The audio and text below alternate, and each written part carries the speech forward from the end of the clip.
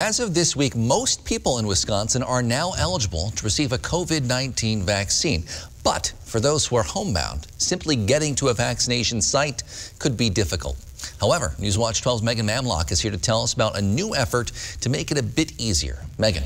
Thanks, Justin. UW Healthcare Direct is providing in-home biotech Pfizer vaccinations to patients that are homebound and receive medical services that are unable to make it to the vaccination site.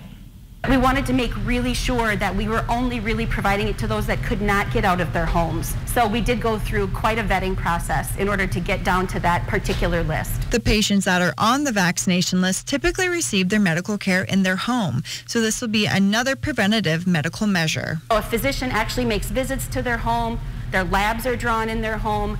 They never come in, again, because it's so difficult for them to get out and it's such a huge risk. The Care Direct affiliate of UW received 60 doses of the vaccine this week. We were able to schedule all of the individuals that we had identified as most vulnerable with a second list, hopefully coming up for future vaccine. Their goal is to provide as much access to the vaccine as possible to the most vulnerable and ill that are unable to leave their home. And Priscilla LaBrosse was one of the recipients. It gives me security of not getting the disease. I feel a lot better about it. I've stayed in this apartment now for months and months without going out because I don't want to harm somebody else if I get it or get it. Our focus, because we specialize in home care, is to make sure that we're really getting to those most vulnerable in their homes that can't get the vaccine really any other way.